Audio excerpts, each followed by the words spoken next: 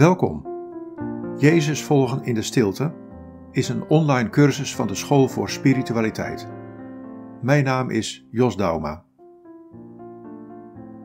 In deze korte podcast kun je nu luisteren naar een citaat uit de navolging van Christus van Thomas à Kempis. Het citaat wordt 2 keer voorgelezen. In de stilte die dan volgt kun je de woorden die je hoorde liefdevol luisterend tot je door laten dringen. Na de stilte komt het citaat nog 1 keer tot klinken.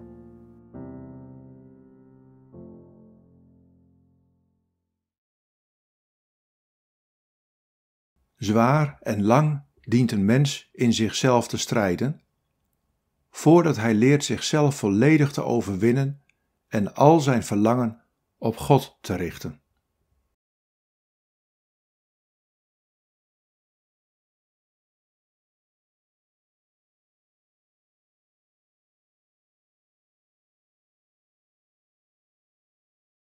Zwaar en lang dient een mens in zichzelf te strijden, voordat hij leert zichzelf volledig te overwinnen en al zijn verlangen op God te richten.